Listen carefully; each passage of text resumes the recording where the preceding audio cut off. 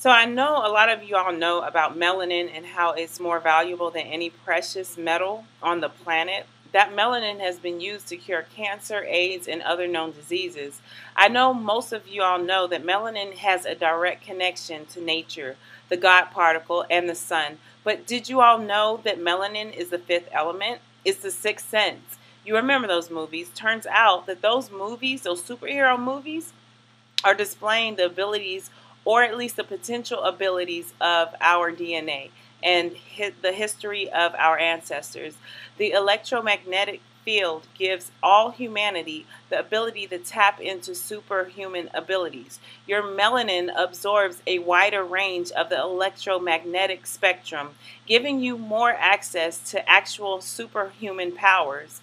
All those superhero movies and comic books that Hollywood puts out there are made about your ancestors. These powers include, but are not limited to, spiritual powers, summoning material manipulation, levitation, telepathy, speed of lightning, superhuman strength, invisibility, teleportation, telekinesis, shape-shifting, time traveling, enhanced hearing, X-ray vision, and magnetiception, which is being able to sense the Earth's magnetic field.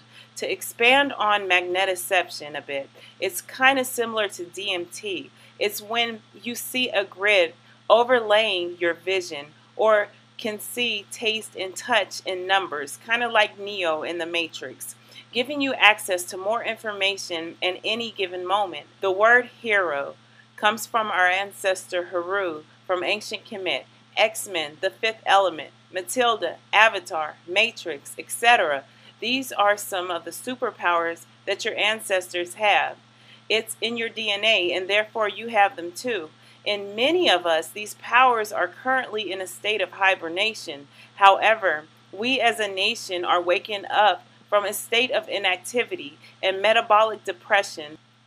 For the past 25,000 years, our people have suffered from the lack of our giant energy ball. Sirius, the Sun star system, and Nibiru, collectively, we have temporarily solved this problem by going into hibernation. This has helped us to survive without our energy source. Now that our energy source, Nibiru and Sirius, is at our doorstep, we are regaining a superhuman powers. Although you may say, well, I can't do any of these things, and you may not be able to right now, but that is why we should be preparing ourselves for the rebirth of our powers. As many of you notice, our three suns are moving in closer to Earth. The beings that are the Anunnaki are very advanced DNA programmers. They are turning down our willpower levels and activating and upgrading our DNA. You will notice changes in your spirit, your mood, your mind, and body. These changes occur in the body cells as these cells undergo a gentle infusion of new electromagnetic pulses. Because of this, you may have some uncomfortable or awakening moments, dreams, and visions. Some of you may end up in what will usually seem like unusual situations. Your conversations with other people will seem sci-fi or slightly unbelievable. Some of you may even end up in jails and mental institutes, but fear not, and learn how to balance both extremities of the energy within you, your left brain and your right brain, female and male energies. Have you ever felt like you were supposed to be able to fly, or read minds, or be really good at magic? Well, you're not alone. Many melanated beings have felt this and feel the same way. You feel like you're supposed to have superpowers, and that's because it's in your DNA. You melanated beings are rapidly regaining your superpowers. Almost all from Sumer, Kush, ancient Kemet, or Netzeru, and other ancient now civilizations have had at least one superpower. Where do you think they get these superhero ideas from? Do you really think that they are the originators of this idea? No. This came from your history. As Sirius, the Sun star system, and Nibiru, aka our ball of energy, moves in closer, our so-called junk DNA will be transformed. Remember, in the movie Independence Day, all the spaceships started waking up as the mothership came closer to Earth. It's a movie to them, but To us, it's our history. It's your history and your reality. Let's talk a bit about melanin and solar winds. NASA sprays melanin on their spaceships so they can go to the Van Allen belt, the area right before the firmament. Not only does this protect them against UV radiation, but it is able to dissipate over 99.9% of UV radiation. Melanin protects cells from UVB, therefore reducing the risk of cancer. Melanin converts radiation not only into harmless energy, but useful energy. There is a reason why they tell you the sun gives you cancer or don't look at the sun because you can go blind. But the sun actually recharges our melanin. Melanin is the first organic semiconductor, which makes it capable of absorbing a wider range of electromagnetic spectrum. This is why it appears to be black sometimes during sun gazing. Melanin is one of the original ingredients essential for life on Earth. Melanin can convert sunlight into metabolic energy. You know what this means, right? It means you have a way bigger responsibility than you may have thought. This means that this is above the realm of superhero movies and comic books that you have seen. There was a 1961 study that found melanin-rich fungi from soils of the Nevada nuclear test site survived radiation exposures that are not only normally lethal to most forms of life, but actually attracts them to it. In 1951, they did a test on an African-American woman called Henrietta Lacks. The Johns Hopkins Hospital in Baltimore, Maryland did experiments with her melanin and used her cells for cures.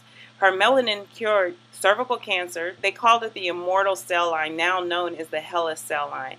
So they know how powerful your melanin is, which is why they are charging $365 per gram for it. Melanin is not just a pigment or a color.